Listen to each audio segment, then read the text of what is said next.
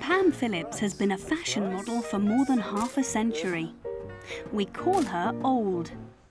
But what is it that actually makes her so? The intrepid 70-year-old has volunteered to undergo some tests.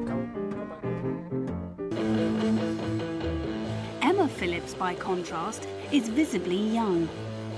Pam's 17-year-old granddaughter has also agreed to do the tests. Her results will be compared to those of her granny to see what differences, if any, there are between them.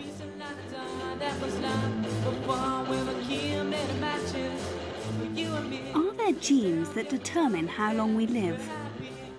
What happens to our bodies as we age?